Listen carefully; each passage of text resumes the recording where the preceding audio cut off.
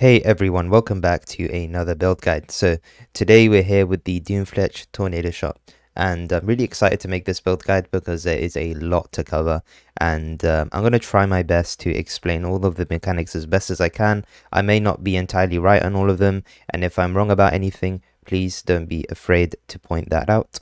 And first of all, I want to credit a couple of people to how I actually came to making this build. So first of all, we have Morph. I really think you should check him out. He's got a lot more detail on this build, and he does play a different variant to me, and the one I have made is quite different, but at the same time, this is where I initially got the idea, so all the credit goes to him for most of the build. Second of all, we've got CaptainLance with the Vengeance Cascade awareness, and this made me realize with Tornado Shot this would be really strong. So these are the two people that I think you should definitely go and check out. They've got really cool and interesting videos. And yeah, let's get into the build guide. So as per usual, I'm going to cover all the gear, I'm going to suggest budget options, I'm going to cover the links, and then I'll cover the passive tree and basically explain why I chose what I did in certain slots and what you can choose if you want, and it's definitely an option for you. Okay, so first of all, I want to start off with the gear, and we'll talk about Doomfletch's Prism. Now, Doomfletch's Prism is a really good bow, and the reason why it's so good is because of the last line on there, which is gain 100% of weapon physical damage as extra damage of each element. Now, this allows us to basically hit with all elements. We get to hit with fire, we get to hit with cold, and we get to hit with lightning. And if we can hit with all three elements, that means we can apply all three elements, which is ignite, chill, and shock. But since we are using a mechanic called Secrets of Suffering, we instead inflict, scorch, brittle, and sapped. This makes it so that we have up to 15 base crit, we have up to minus 30 elemental res on the enemy, and we have up to 20% less damage taken from an enemy in which we hit. Okay, so now we've got that part out of the way. Let's go into, do you need a double corrupted Doomfletch's Prism? And the answer to that is absolutely not. You can easily, and the one I was using before was just a standard one, and yeah, it's fine. And the reason I still have this lying around and I haven't sold it is because I am gonna double corrupt this one, because I think they're pretty good right now, and not just my build is using them. So yeah. And I think, yeah, overall this bow is amazing, and make sure you get Doomfletch's Prism. That's the upgraded version. There's a prophecy for this bow which is just called the Doomfletch, and you can upgrade it into the Doomfletch's Prism. Just make sure that you're actually using Doomfletch's Prism because it's very important. For the rest of the rolls, of course, you want as high physical damage as you possibly can get, but if you have to spend too much for that, it's fine, just get any roll that will do the job. Luckily, the most important roll on the bow hasn't got a roll, or like the most important mod on the bow doesn't have a roll, which is the gain as extra. So yeah, and now we will move on to the helmet. So Asenath's Chant is the best insane bow helmet right now, in my opinion. The fact that you can basically spell sling or like automatically trigger or cast on hit basically with a bow, any spell in this helmet changes a lot. So we're able to use Sniper's Mark and Hydra Sphere in here, which allows for the Vengeance Cascade interaction with the Anoint to actually work as we want it to, without having to cast like an Arcanist brand or put it on some, cast when damage taken or something like that. We don't have to do any of that, and that makes it so much nicer. And yeah, it just basically means we only have to use Tornado Shot and Flame Dash in a map, and maybe Val Grace, and we don't have to press any other buttons. It's basically a 1 or 2 button build, which is very desirable. And yeah, so do you need the Helm enchant? You don't, but I will say that extra projectiles on this build are massive, and this helm enchant is quite game changing, and I think this helmet is 5x. So if you're on a tight budget, don't go for the helm enchant. The helmet itself should be quite cheap, but the helmet enchant is very expensive, so just try and balance your currency, but it's not to the point where you should spend like half your currency on this helmet. That is not worth it because you need to buy other things. So yeah, Next off, we'll go to the quiver. So you really want a broadhead arrow quiver on this build, and it's the most optimal because we don't need any more crit chance since we scale enough on the tree, and we have a bit on the quiver anyway, and we have, you know, a diamond ring too. To be honest, you know, the thing is about crit on this build, so we actually hit 15 brittle consistently on like a Sirus, which you'll see, or if you pause the video in the clips, you'd see that we'd hit like 13 to 15 brittle on the Conquerors and Sirus. So this means that our base crit is, you know, crazy. Like getting 13 or 15 base crit is gonna cap our crit even if we have a bit of crit. So the reason you still want a bit of crit regardless is because your first hit before you hit an enemy is not going to be a crit most of the time if you don't scale crit. So basically you want crit without brittle to make it so that when you get, or like getting to the point of having your brittle on the enemy is much smoother than not having it, if that makes sense. So if you have some crit without brittle, you'll have a much more comfortable mapping experience. So at the end of the day, if you want to go for a spike point arrow quiver, that's also fine. But I would recommend the fizz damage one, which is the broadhead, which is really, really good. Now guys, this quiver is really expensive and it's really annoying to make as well. So the one thing that I could budget you out of this bow or this quiver would be to get rid of the bow attacks for an additional arrow. Now this will substantially lower your damage, but you would still be able to get a pretty nice quiver. Alternatively, you could maybe drop another mod on here, maybe elemental damage with attacks or crit multiplier. But yeah, let me show you a budget quiver that I was using before. It was this one over here. So something like this, you know, I could do all content with this quiver here. So, and look, it's not even selling for 4x. I've been trying to sell this quiver for ages, so don't worry. You can definitely get a budget quiver for maybe even 2x or 1x. You know, just the one thing I'll say, I'll take back what I said earlier. Just you need bow attacks for an additional arrow. It's very important for this build because all your projectiles just add up the damage.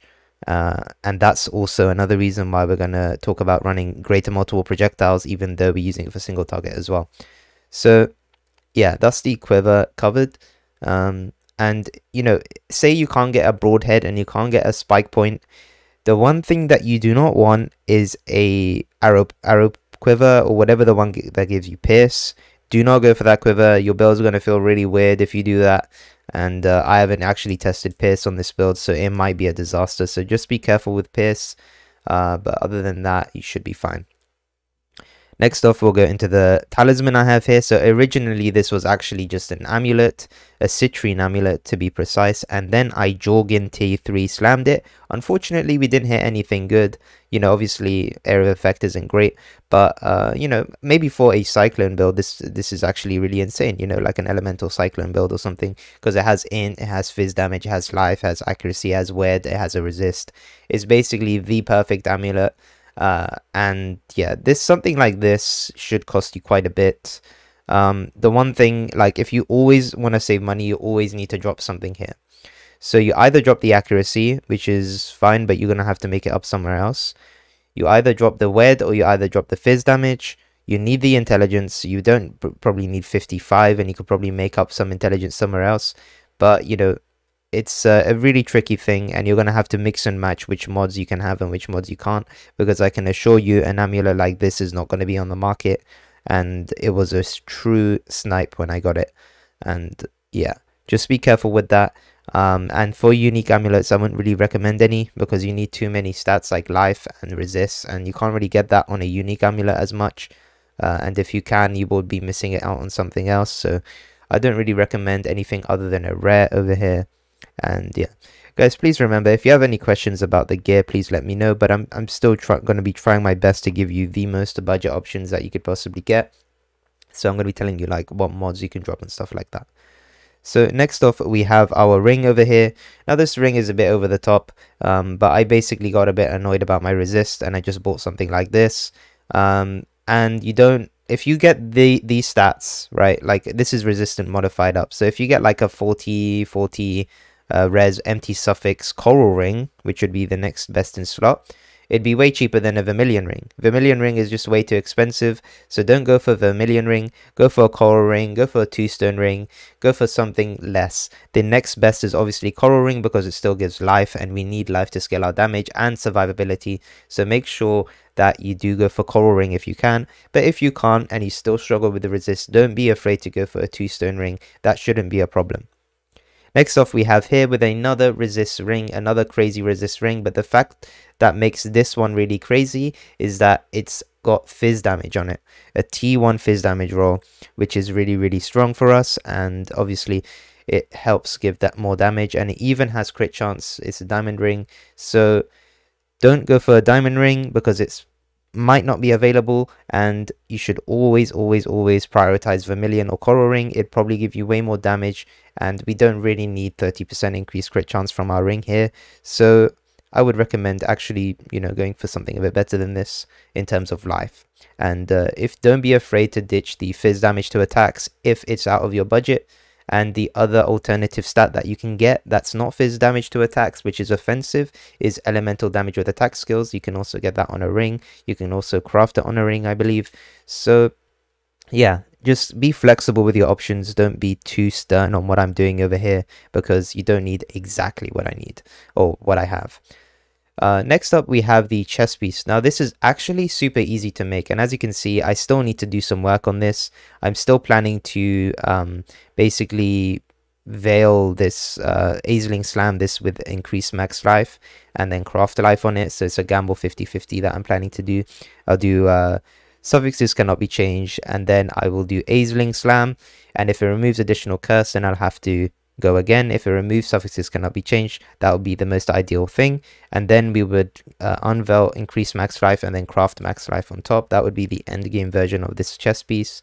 You know, okay, so how do you make this chest piece? Now guys, please make this chest piece yourself. It's like 5x cheaper to make it yourself, or even more than that. Okay, so first of all, you want to buy a 6-link assassin's garb, which is eye level 86 or higher. It could be eye level 100, that's fine as well. And then what you want to do is you want to Redeemer Slam it. So what I did, yeah, so I Redeemer Slammed it, and I ult spammed for Frenzy Charge on hit because it had a higher weighting than attack crit, I believe.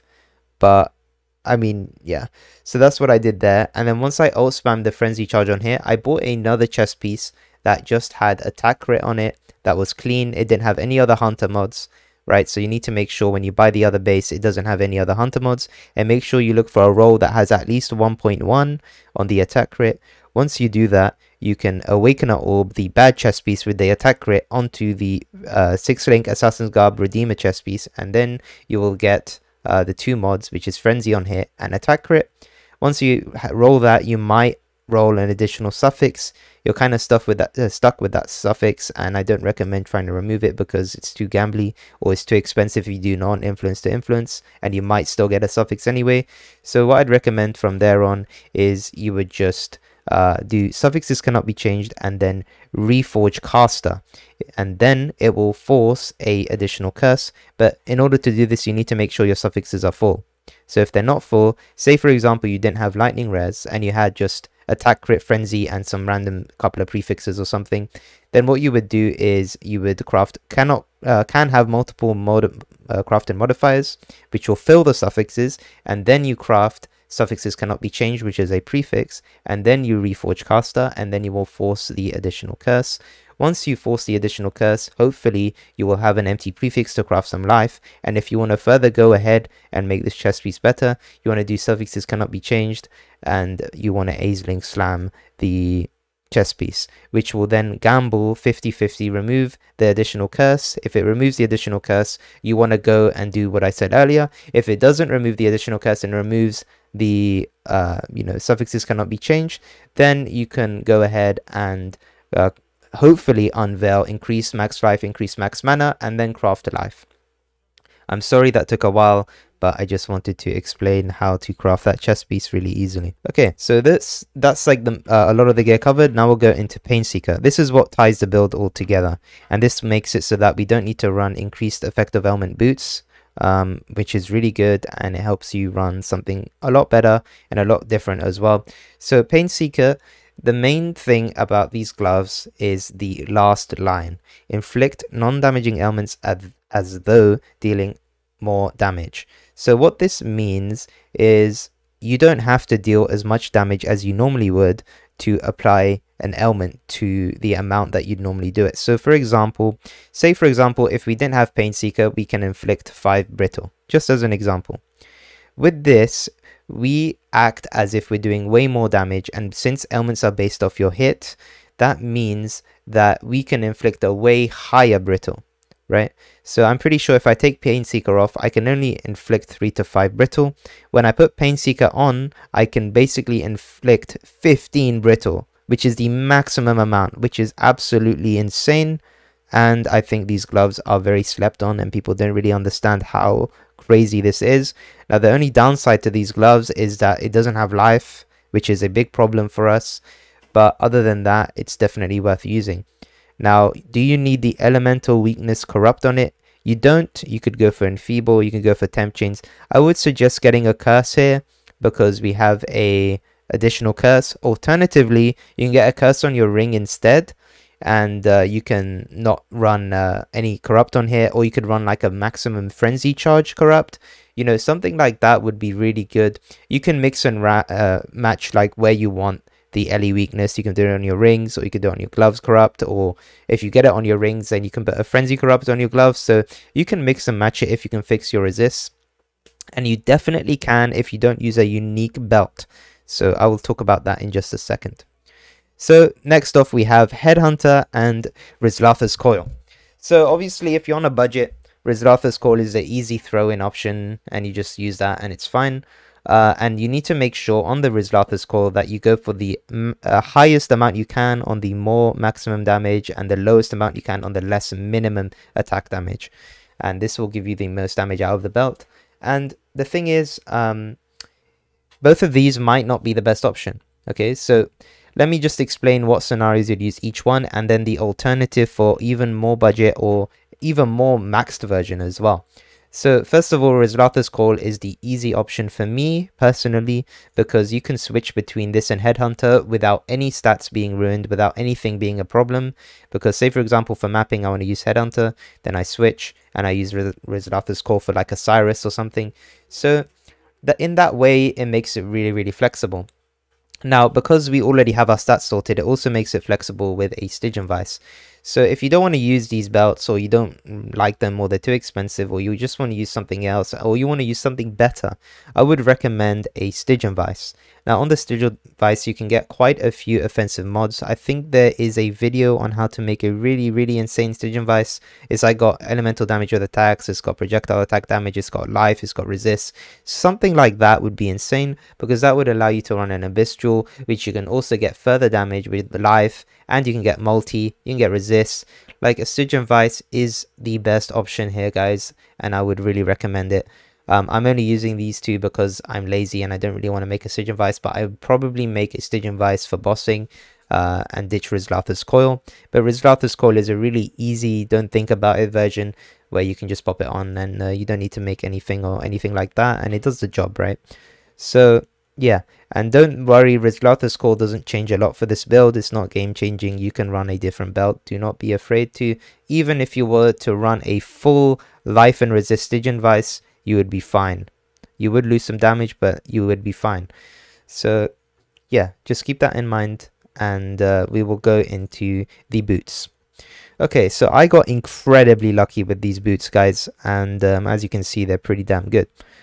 So what you want to do to make these boots is, so personally, I didn't need Tailwind boots and I didn't need Onslaught boots, and we rolled Onslaught on the Unveil here, but we didn't need any of the elevated shenanigans. And elevated Onslaught is okay, but I already have Onslaught on my bow, so I don't really need Onslaught or anything on my boots. So basically what I did, I spammed Greed Essences on a Redeemer two-tone boots. And basically what you want to do is hit, obviously the essence gives life, and then you want to hit 30 or 35 move speed. In my case, I actually rolled Elusive, which was completely insane. And because Elusive is a prefix, I also had an empty prefix. So what I did, and I had an empty suffix, so what I did at that point was I crafted prefixes cannot be changed. That filled the suffixes, and then I reforged crit. Reforged crit allowed me to force elusive on, I didn't reforge crit, sorry, let me take that back a little bit. So I did prefixes cannot be changed because I said I already had elusive on the boots, sorry. So what I did is I I Veil Chaosed it. When I Veil Chaosed it, I rolled the move speed because it was the only thing that could roll because I only had an empty prefix. And then when I Veil Chaosed it, I rolled T1 Fire Res and Int and Strength. That's literally what happened, and that was the boots done. I got extremely lucky, and the reason why strength and int is really important because we actually want those stats, strength for life and intelligence, because we actually need it. So this just turned out crazy. Okay, so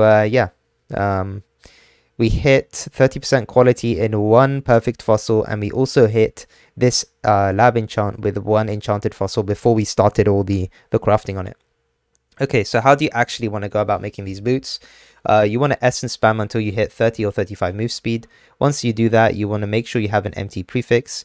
And if you have an empty prefix, that's really good. Then you can craft prefixes cannot be changed, which is a suffix. And then you reforge crit to force on elusive. And then you would do prefixes cannot be changed again, because if you do that, then you will have elusive, life, and move speed. And then once you do that, you want to put prefixes cannot be changed, and then you want to reforge any elemental resist that you want. So if you want fire, you do reforge fire. If you want lightning, you do reforge lightning, and so on. And then hopefully you'll have an empty suffix, and if you do, then you craft another resist on top of that. That's how you want to make these boots, and do not buy these boots. They are so expensive on the market, and greed essences are way cheaper to do it this way. And if you can't afford that, or if you don't want to do any of that, just get some life and resist on the boots. You don't need anything else. Like, genuinely, the boots I was using before, and these are like overpriced as well, and let me just reprice these anyway. So these are what I was using on my budget variant. You know, okay, it has 35 move speed. You do not need 35 move speed. Just has resist and life. That's literally it. So yeah, that was the thing I was using before. And yeah, that is the gear covered. Now I'm going to go into the flasks, and yeah. So first of all, if you want to run Bottled Faith, you definitely can, and you can ditch Taste of Hate or Sin's Rebirth, but you might not want to, and I'll tell you why. So Sin's Rebirth, I'm only using it for anti-ignite, and it gives Unholy Might, which is really strong for us because we scale Fizz, and it gives Fizz as extra chaos, so it's a pretty good damaging flask anyway. And the reason you want anti-ignite is because we don't have full ailment immunity, and anti-ignite feels really good because getting ignited on this build is one of the worst things that can happen, as well as getting bled. But getting ignited on this build feels terrible because Petrified Blood makes it, I don't know how, or I don't know why, but when you're Petrified Blood, you just take so much more degeneration. So that is why you don't want to get ignited. And there's been times where before I had an anti-ignite, I would just die to a monster hitting me with a really chunky ignite, and I would just die. So yeah, and it's almost instant, so you can't really react to it, and the ignite lasts longer than your life flask, so it's a bit scary. Next off, we have an anti-bleed divine life flask, which is really good, and it's instant recovery, which is actually really important in my opinion for this build, because you don't have much life, and instantly recovering like a quarter or a third of it instantly is very powerful. So I definitely recommend that. So next off, we have Taste of Hate. This gives Fizz as extra cold, which is a pretty nice stat to have in general. But not only that, it has the main stat on it, which is extremely good, is Fizz damage from hits taken as cold damage during flask effect. This is crazy good, guys. And I definitely recommend using this flask. But if you want to go more offensive, you can use a Bottled Faith and it should be fine. Next off, we just have a standard Quicksilver of Adrenaline. Pretty standard there. And then finally we have Dying Sun. This is the highest DPS flask for this build. On PoB it's not going to say that, but it truly is. It is an insane flask, and you have to use Dying Sun without a doubt in my mind. So do use Dying Sun if you can. It's really cheap nowadays. Not many builds are using it anymore, and the builds that do already have them. So just, you know, Dying Sun is the play. Next off, we'll go into gem links. First of all, we have Anomalous Tornado Shot. Anomalous Tornado Shot makes it so that we get 50% or sorry, 60% of physical damage converted to a random element, which is really strong for us because obviously we're scaling a ton of Fizz with Bloodthirst support, and the fact that we get to convert that into a different element is really nice for us and allows us to scale our damage a bit easier. So and it also allows us to, you know, benefit a lot from Trinity because we're always going to be attacking in a random element. And yeah, we get Doomfletch for Trinity anyway, but yeah, the Tornado Shot is really good, and as you can see, it's only 60%. So to fix the problem of not having 100% Fizz conversion, we use Winter Spirit, and this gives us 40% cold conversion, which isn't ideal. We definitely want like elemental conversion, but the reason we are okay with cold conversion is because we basically are allowed to run Fizz Reflect maps now because we have no physical damage left, as you can see here. I mean, it says we do, but we actually don't. I don't think it's accounting for that on the tooltip. By the way, just a quick disclaimer, on the path of building, the damage is going to be insanely low for the amount of invest. I think the PoB that I'm going to upload that my current build is in is like 1.7 million, which is completely inaccurate. If you saw my damage, it's completely over the top compared to that, and it's definitely not that damage. So you're going to see on the budget variant of the PoB that the damage is going to be quite low, and please don't be afraid if it's low because it's not a true representation of how much damage you're actually doing. And I'm sorry, but I cannot calculate the damage on this build. It's a really strange one to calculate. Next off, we have a increased crit damage support. Now this is the best damaging support compared to elemental damage with attacks, which is crazy that this beats it. And the reason this beats it is because we have capped crit, and any multiplier we get is just a more damage multiplier. Next off, we have a anomalous greater multiple projectiles. Ideally you want awakened greater multiple projectiles. That's one of the upgrades I still need to do. And we get the reason we use anomalous is for the reduced mana cost, and we used increased projectile speed, which is both really good stats. So why is projectile speed good for this build? Projectile speed means that basically, as far as I understand it, is that tornado shots projectiles travel further the more projectile speed you have, and also having projectile speed is a huge quality of life for the fact that the projectile is going to reach the enemy faster. So that kind of helps your clear as well. So I do recommend getting projectile speed. Next off, we have Trinity support. This is just standard. This is the best support gem for us, and it does way too much damage. This basically means that we gain resonance because we're doing all the types of damage, and we're just going to be gaining so much more damage and penetration because we have the resonance all correctly done. I don't want to go into depth with how Trinity works too much, but yeah, that's because we're getting physical damage as extra over each element. Basically means that we can always proc Trinity because we're always doing all the types of damage, and they're all being done to a similar extent, right? So that's the important thing about Trinity, is that your damage types, like say for example your fire damage is really high but your lightning damage is really low, that's going to ruin your Trinity. But if you have even fire, cold and lightning damage, or you only need 2 for Trinity, so you only need like you know, even fire and lightning damage, and if your cold damage is too high or too low, that's not a problem. That's why converting with Winter Spirit doesn't ruin our build. It's just the fact that our fire and lightning is even because of Anomalous Tornado Shot and Doomfletch. Scaling all of the elemental damage, or like Fizzes extra for all of the elements instead of just one. So yeah. Next off, we have Bloodthirst support. This is really strong. The reason we run Anomalous is just for the accuracy. Now, you don't need to run Anomalous if your accuracy is fine, but in my experience, it wasn't, so I had to run this. I don't even know if I need to run it now, but yeah, as you can see, yeah, I don't need it anymore. My hit chance is fine, so yeah. Bloodthirst is also one of our highest, like I think it's higher than Trinity as well. That gives us the most damage. It basically just gives you flat fizz equal to 2% of your maximum life, which is completely crazy because it allows us to scale life for damage as well. And yeah, the amount of physical damage it gives is just a lot, and it allows us this whole build to work. The only bad thing about this support gem is that you have to be on low life, and that's why we use Petrified Blood as well, because we're going to be on low life anyway. So Petrified Blood helps us not die instantly on low life, which is nice. And then we have Divergent Inspiration Support. This is to reduce the mana cost even further. It's just like the mana on this build does feel a bit annoying. That's why we're using all these tactics to get lower mana cost. But you don't really need to if you're okay with it feeling a bit worse. But in my experience, I really like to shoot out like multiple times my my character's ability, even if I have leech, because it just feels a bit better.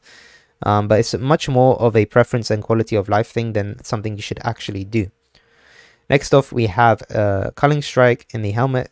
Now, you don't need Diversion. It's just kind of a meme. It's just recover, 2% of life when supporter skills cull an enemy. Now, Hydrosphere isn't going to cull an enemy that much, so you're not going to get benefit from the alternate quality. So don't go all out on this. Just get a normal Culling Strike, and that should be fine. And this works really well with Hydrosphere, because obviously on a boss, it's going to be there, and it's going to cull them, and it's really, really good. Next off, we have Sniper's Mark. Sniper's Mark is almost a build dividing, curse gem in this, or mark gem in this build, and it basically makes it so that your projectiles split when you hit an enemy, which makes the whole interaction with this build broken, in my opinion.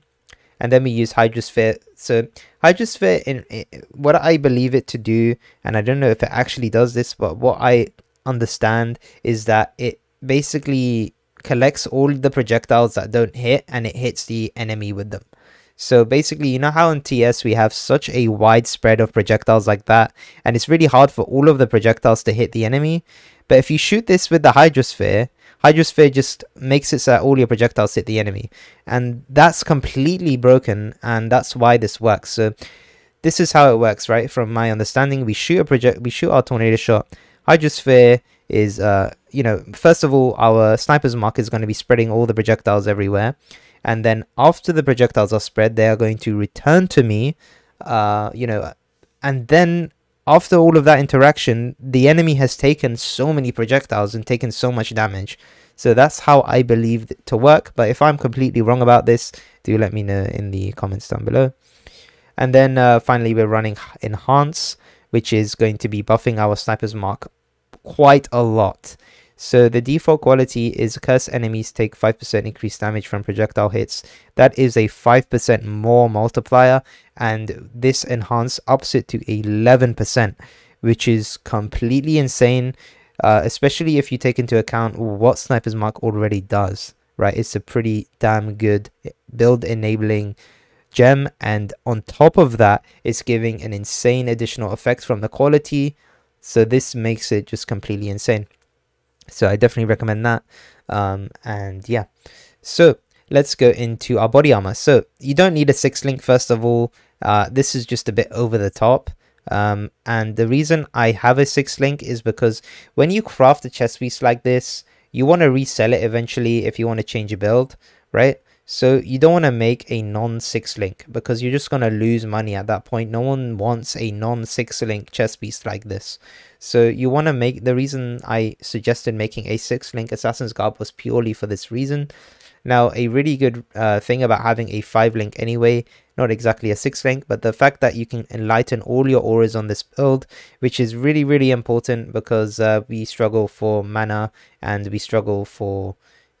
we don't really struggle for life, but we definitely like for the life reservation, but we definitely struggle for mana reservation for it to feel comfortable. And the fact that I'm running a level 1 precision here because I have so much accuracy elsewhere, you probably are going to need to run a high level precision if you don't have enough accuracy. So this with Enlighten 3 would allow you to run a bit high level precision. So we use Herald of Ash because it gives Fizz's extra fire. We use Precision. We use Arctic Armor. This gives us freeze immunity. We use Petrified Blood, which is basically allows us to be quite tanky on low life, but we do take quite a lot of damage from damage over time still. And then we have Enlighten on all of it, and Portal. So that is the whole thing over there, and that is all of our main auras that are on our mana. And I'm going to talk about our life auras soon. There's only 2 to talk about there anyway. but or 3. But yeah, that's that covered. And yeah, so those are the gems in there. Next off, we'll go to Steel Skin. We're not actually running Grace, we're only using Val Grace, which is really strong, and I really recommend it because you can proc it basically at the start of any Conqueror fight or at the start of any expedition, and you'll be kind of immortal, at least in my experience. We use Life Tap on Flame Dash and Steel Skin. On Val Grace, I don't think it makes a difference, but basically I like to have my mana open. So basically if I spam my TS, I still want mana for Flame Dash, and I don't want to use my mana because my mana regen sucks. And say for example, I stand on like the Baran Square of Degen, if you guys know what I'm talking about. It drains your life and your mana, and I like to Flame Dash out of it, and if I run out of mana, I'm just stuck in it and I can die. So I'd like to have that on Life Tap. It's just a huge quality of life. And Steel Skin as well. Steel Skin is really nice. We just run it on left click and it basically triggers on its own. It's not completely optimal because sometimes it won't be up when you actually need it, but you know, it's better than not having it. And yeah, that's what I think about that. Next off, we have our boots auras. We have Arrogance to make sure that we can reserve our life. We use a Herald of Purity because it scales phys damage. It gives us more physical damage, which is a very important stat. And then finally we have Vitality, and Vitality feels really good on this build because yeah, you degen sometimes and this will counteract some of it. And to make Vitality even more insane, you want a Watcher's Eye that gives life gained on hit while affected by Vitality. This will make mapping and just your life recovery on general feel really good. Now you don't need another mod, like I've got Precision on here as well. This can be very expensive, but if you just go for the Vitality mod, it's still quite expensive, but it's definitely worth it. And you know, obviously if you're on a very tight budget, it's not worth it, but it's such a good quality of life. Like the difference you will feel from having that Watcher's Eye is huge. Okay guys, there was something that I really needed to point out about Petrified Blood, and the thing that I misunderstood in the initial video. So there was a lot of comments and I would just quickly needed to point this out, and the fact that you need to unreserve a little bit less life than 50% just so that you can overleech, right? So we can never, unless we use a life flask, go over our our life here, and if we do go over, our skill will use up that life to put us back on low life, right? So the thing is, in this way we can basically make it so that we're permanently leeching if we have a little bit of life unreserved. So we want like 51% unreserved. It's really weird to say it in words, but basically we want a little bit of space here between our life and 50%.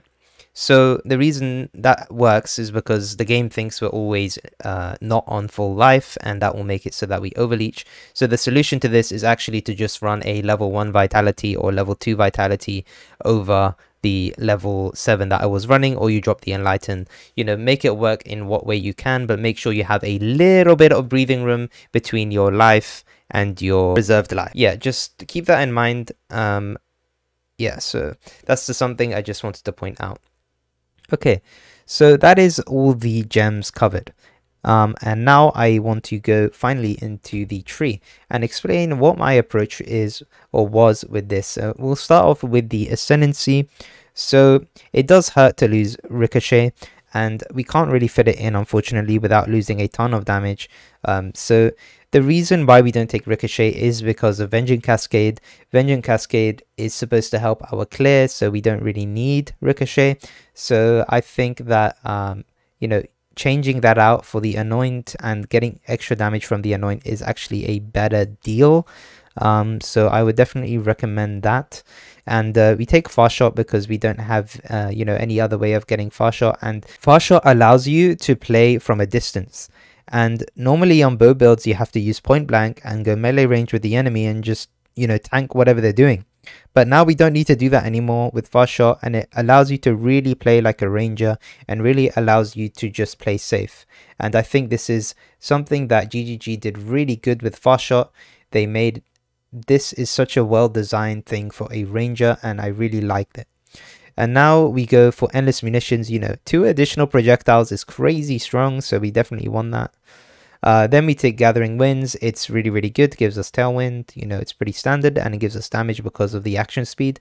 And then finally we have Focal Point, which, you know, buffing our already on crack Sniper's Mark is, you know, very desirable. Okay, so we path through the life over here. We take Heart of Oak. If you're struggling for stats, you might want to take Primal Spirit. And I'll show you how I fix my int, but it's a very expensive option. And then we go and take Winter Spirit, obviously for the 40% Fizz Convert. We go ahead and take Wind Dancer. Now, the reason we take this node, now you don't need to take this node if you don't want to. Maybe you have an Abyss Jewel with phasing on your Stygian Vice, or maybe you have another way of gaining phasing that I don't know of. But yeah. Phasing is kind of important on this build because basically you can sometimes have a situation where your Hydra Sphere actually can block you, and then because you're running King of the Hill, you can sometimes push enemies into you, and that can, you know, block you. So you really do want phasing. In my experience, is very worth it. And then we take Thick Skin over here for some extra life, and we take the whole wheel purely for extra life. Next off, we go to Herbalism to get more life. We go here and we go down for Lethality and Primeval Force. Now, obviously, this is completely crazy high damage value, so you definitely want this. And then we go up and we take the whole bow cluster over here. And you're probably wondering, if King of the Hill is such a nuisance, why do you take it? And the fact of the matter is that it just gives too much crit not to take. And it's not even to cap our crit entirely, it's mainly so that we can just have a good time in mapping before we have Brittle on the enemy, as I was talking about earlier. So I think that's very important. We go ahead and take Acuity for some accuracy. This really helps your accuracy. And we also run a Lethal Pride here. So Lethal Pride is crazy because it gives you so much strength.